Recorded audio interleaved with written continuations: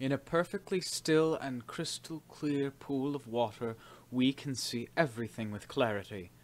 The heart at complete rest is still. When the heart is still, wisdom appears easily, fluently. When wisdom flows, clear understanding follows. Spontaneous awareness. Months passed by as Mae Chee Kaew's life settled into a quiet and steady passage centered on the rigors of intensive meditation. Retiring to the seclusion of her hut shortly after the morning meal, she spent the morning hours pacing her meditation path from end to end. The meditation path had become a sacred battleground for Mae Chee Kaew in her struggle to vanquish the cycle of birth and death. She paced its length with an inward focus so complete that she was unaware of her body's position or of her bare feet touching the earth. Her awareness was so internalized that occasionally her body veered off the walking surface and into the undergrowth. Without losing concentration, she instinctively steered herself back to the path and resumed walking, her attention resolutely fixed on the flowing current of consciousness. The path was shaded by a leafy canopy of towering hardwoods and arching bamboo. At one end stood a tall and slender payom tree, under whose shade Mae Chee Kaew had built a rustic bamboo platform where she could rest and meditate during the hot midday hours. The payom tree, a variety of rainforest mahogany, had become one of her favorite spots. The payom was a steely and compact wood that was admired for its bright yellow blossoms, which dotted the green foliage during seasonal bursts, and littered her small meditation platform with its falling petals. Combining hardness and beauty, the payom was indicative of the toughness and splendor that characterized Mae Chee Kaew's present state of mind. Late one evening, Mae Chee Kaew had a vision. The vista of a spacious pool filled with golden lotus blossoms stretched before her mind's eye. The floating blossoms were as big as ox cart wheels, their thin, fine, gold petals flaring like feathery spokes. Other lotus flowers, their petals closed around the stem and pointing skyward, stood tall above the azure water like gold-domed temples. Others were submerged just below the surface of the clear, cool water, their radiance rippling across the pool like a golden breeze. The water appeared so magically transparent that the soft, undulating mud on the bottom was clearly visible. Detached from their stems, some of the petals floated on the surface, wet and sparkling, their delicate fragrance permeating the air in all directions. As Mae Chee Kaew watched in quiet awe, a small golden duck glided down from the sky, skimmed across the placid surface, and began swimming playfully among the lotus blossoms. It pecked at the floating petals, gracefully circling each petal as it ate. After consuming 4 petals, it stopped, satisfied, and remained perfectly still. Watching, fascinated, from the edge of the lotus pond, Mae Chee Kaew felt her body lift and float like a cloud over the water. As she approached the golden duck, she felt her legs spread to straddle its back, but as she mounted, she merged completely with it. At that instant, she realized that she herself was the golden duck. Immediately, she withdrew from samadhi meditation and returned to normal consciousness. Mae Chee Kaew thought about this mystical vision for days, searching for its essential meaning. A gold duck eating golden lotus blossoms. Lotus flowers symbolize offerings in homage to the Dhamma, the essence of the Buddha's noble path. Gold stands for light, the light of the mind. The flower represents the blossoming or opening up of the mind's radiant light. She understood that the 4 lotus petals were the 4 Arya Magga, the 4 milestones on the noble path to arahantship. Like the golden duck, Mae Chee Kaew radiated the clear, luminous light of understanding, knowledge that in this lifetime she would surely complete her journey along that noble path. Mae Chee Kaew knew that consciousness pervaded all moments of awareness, regardless of whether attention was focused internally or externally. Nothing she experienced ever stood outside consciousness, since all phenomena were grasped, conceived, and experienced only on that basis, they had no independent existence separate from the conscious mind. For that reason, awareness of the body was inherently a function of consciousness. In essence, she was investigating an internalized bodily form, a mental picture of the body based on sensation. Consciousness spread out naturally through the entire body, animating the sense spheres and activating sensory awareness.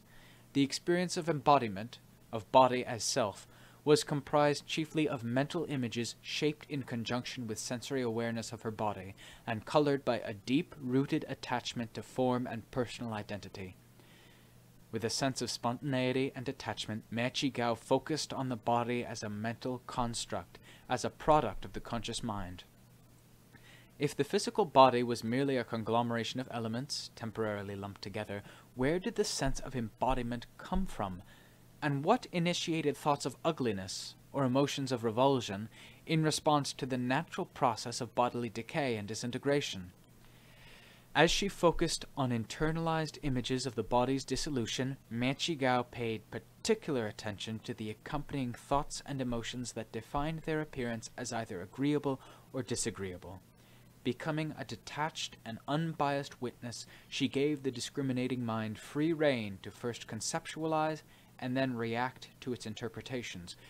She knew her body only through feedback from the senses combined with the mind's conceptual activity. But she then experienced those sensual concepts as being either positive and good or negative and bad. She needed to understand why the mind created those images and how the mind suffused them with meaning.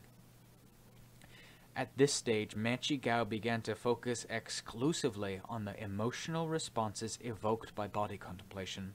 She had become adept at interrupting the mind's conscious momentum and reversing its normal course back to the source.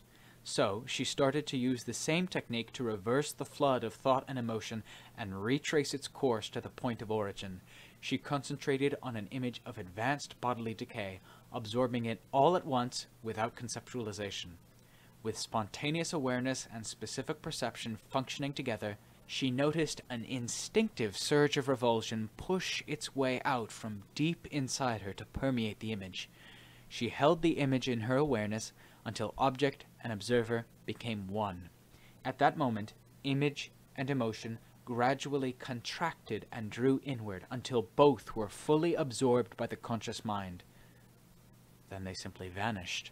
Quickly, she refocused on the mental image and its attached sense of revulsion, and again watched as the flow of mental perception, infusing the image with emotional impact, reverted to its source, merging with the center of consciousness and then disappearing. The more she focused in that way, the more spontaneous the reversal of image and emotion became.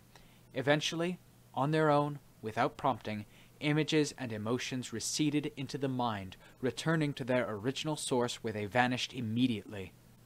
Mae Chee Kaew's meditation had reached a decisive phase in body contemplation, a turning point in which the root cause of the mind's attachment to bodily form was seen in stark clarity. As instinctive feelings of revulsion reunited with their primary cause, a profound realization suddenly occurred. The mind itself produced feelings of revulsion and attraction. The mind alone created perceptions of ugliness and beauty. Those qualities did not actually exist in the objects of perception. The mind projected those attributes onto the images it perceived, and then deceived itself into believing that the objects themselves were beautiful and attractive, or ugly and repulsive. In truth, the flow of consciousness was consistently steeped in a proliferation of mental imagery and attending emotion.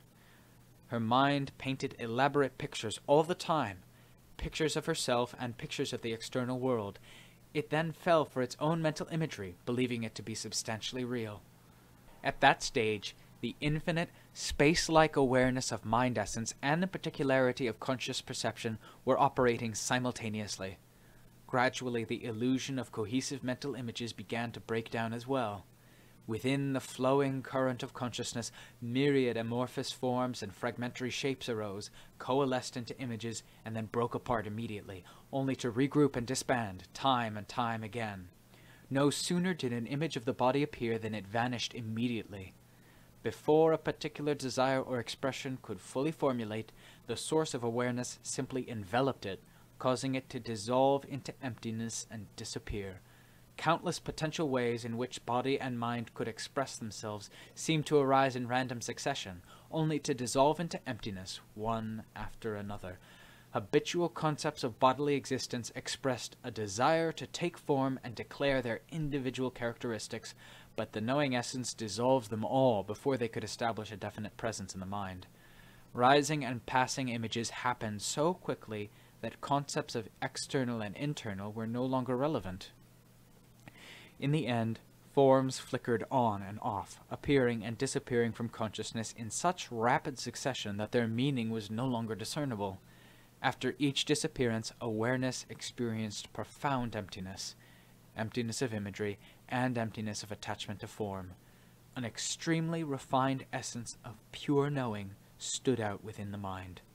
As each new image flashed and vanished, the mind felt the resulting emptiness more profoundly. From that point on, Mae Chee Kaew's mind was wondrously empty and clear. Even though the body remained, her awareness was empty. No image of any sort remained within the mind. This insight occasioned a momentous revolution of Mae Chee Kaew's entire being. She understood the truth with absolute certainty. Delusion about imagery produced by the flow of consciousness leads to feelings of repulsion and attraction. She realized that both were rooted in a deeply instinctive but almost subliminal distortion of conscious perceptions of body and form. When the real basis of those perceptions was exposed, completely undermining their validity, the external world of appearances collapsed, and her attachment to it ceased of its own accord. With the cessation of all images created by the mind came the cessation of attachment to form. Once her mind had withdrawn completely from all sensual involvement, a feeling of profound serenity enveloped her entire mental being. Finally, for Mae Chee Kaew, bodily images, even as bare forms, no longer existed within her mind's conscious framework.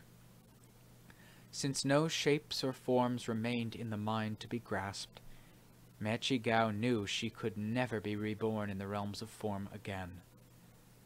The mind's usual sense of physical limitation and embodiment completely disappeared. She felt her being dissolve, expand outward, and merge with all things, as though forming one essence with the universe.